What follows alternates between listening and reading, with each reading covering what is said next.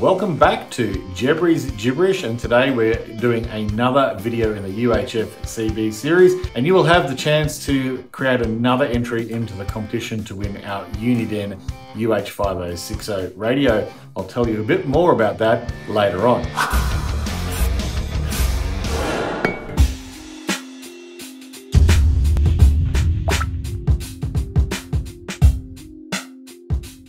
So we only have 77 channels on an 80 channel UHF CB, and that seems a little bit strange.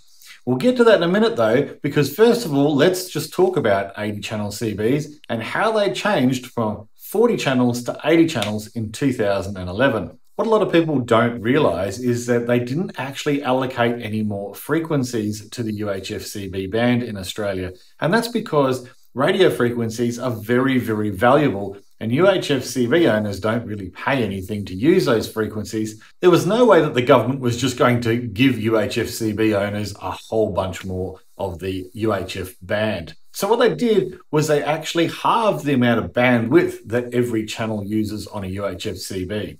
So instead of using what was called a wide-band transmission mode at 25 kilohertz, they actually halved it to 12.5 kilohertz, and then they were able to double the amount of channels that were available. And so with UHF CBs, you don't actually go up in frequencies like you would imagine. You don't start with the lowest frequency at channel 1 and then end with the highest frequency at channel 80 and just step up all the way through. It actually goes channel 1, channel 41, channel 2, channel 42, channel 3, channel 43, and so on and so forth, because they split them in the middle and then just added the extra frequencies in along the way. This has caused a slight reduction in the audio quality of UHF CBs, but it's probably not really noticeable on most equipment because the amount of bandwidth that the little speakers that are built into these UHF CBs can produce, you basically wouldn't notice. And the other thing is that the technology in the CB radios has improved, and so the quality of the transmission is probably better on a modern 80 channel CB than it was even on an older wideband 40 channel CB. So what is it about only having 77 channels instead of 80 channels? Well, if you have a look at a band plan for UHF CB, you'll notice that channels 61, 62, and 63 are actually not allocated yet. And that's because we don't know what's coming around in the future. And we'll talk a little bit about this in a minute. If you have a UHF CB that has the appropriate class license for Australia, i.e. it's a name brand that you bought in Australia, you will find that you can select 61, 62, and 63 on most radios. But if you try and transmit, it's not going to work. And that's because it has not been allocated in the band plan.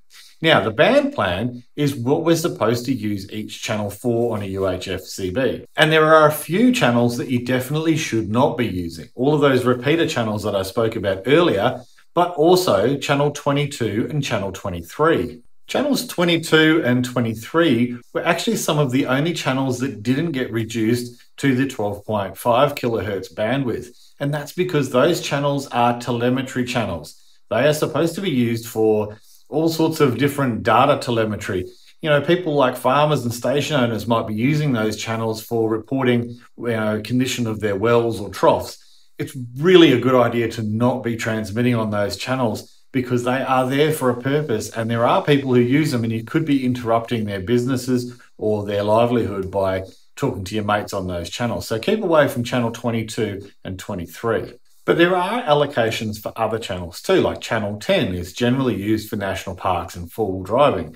So if you do own a four-wheel drive, it's actually a really good channel to leave it on if you're driving through national parks or if you're driving in sand dunes and those sorts of places. You might hear other people who are coming in the other direction, especially when you're on tight forestry tracks, like in the Lane Pool Reserve in southwest of Western Australia. Channel 11 is the call channel.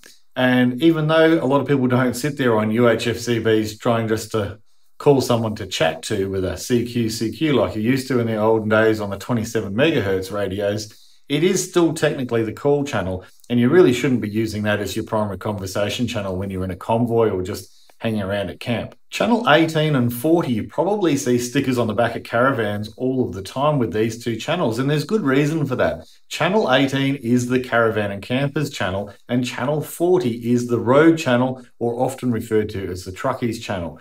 Channel 40, if you're on the highway, is an excellent channel to keep on your radio or set as your priority watch channel, because that's where all of the important information about speed cameras or roadworks, wide loads, all that sort of stuff all comes up on channel 40. The other thing is, if you've got something wrong with your vehicle or your load and you've got your radio on channel 40, someone behind you might radio up to you and say, hey, look, your tire's really soft, it's going to blow out if you don't stop and fix it, or something's come loose on your caravan, whatever it happens to be. So it's a really good idea to keep that one on your priority watch or just leave it on there all of the time. Channel 18, same goes with that one, but you're probably better off to leave it on 40 than you are on 18. Now, as I said in my other video, channel 5 and channel 35 are the emergency channels. Channel 5 is an emergency channel on simplex, but also on duplex, which means that channel 35 is also allocated as an emergency channel, and you definitely do not want to be using that unless it's an emergency. If you interrupt somebody who's trying to talk in an emergency situation, you can get massive fines, even potentially jail time.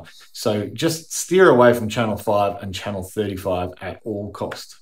As for the rest of the channels, they're what we call simplex channels, and those are the ones that you can go ahead and use however you like. You can talk to your mates on them, you can chat about pretty much anything that you want to chat about. It's not really an issue. That, of course, does take out a heap of channels, so it can sometimes be hard to find a channel that's not got other people talking on it. And that's why in an upcoming video, I'm going to tell you about CTCSS and DCS and how you can use those so that you can filter out some of the other conversations that might be happening off in the distance and around you. They're also really handy if your kids are using radios, so you can filter anyone that might be using inappropriate language or just trying to make contact with your kids without you knowing about it. So in summary, we either need to use them for their intended application or stay clear of them altogether. Channels 1 through 8, channels 10 and 11, 18 and 40, 22 and 23, 31 to 38, 40, and 41 to 48, and 71 to 78. All of those channels have a purpose, and unless you're using them for that particular purpose, you really need to just go and find yourself somewhere else on the band to hang out with your friends. Do us a favour in the comments below. Tell us what it is about people on UHF CB that drive you completely bonkers. What's the most annoying thing that people do on the UHF radio when you're trying to talk to your mates?